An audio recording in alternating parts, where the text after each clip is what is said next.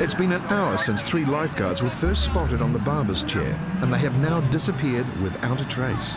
Suddenly, one of the missing lifeguards appears, managing to swim back with some terrible news.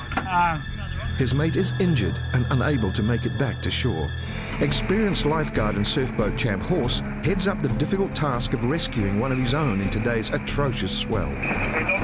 Speed is not their first priority. If the IRB flips, it will be 2 more lifeguards to rescue. Suddenly, Horse spots the trio in front of the keyhole. We'll see you around the other side! The Piha guards took Horse's advice and managed to clamber through the keyhole safely. One injured and in terrible agony.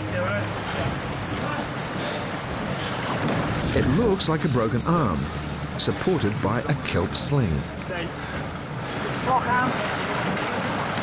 Let's go.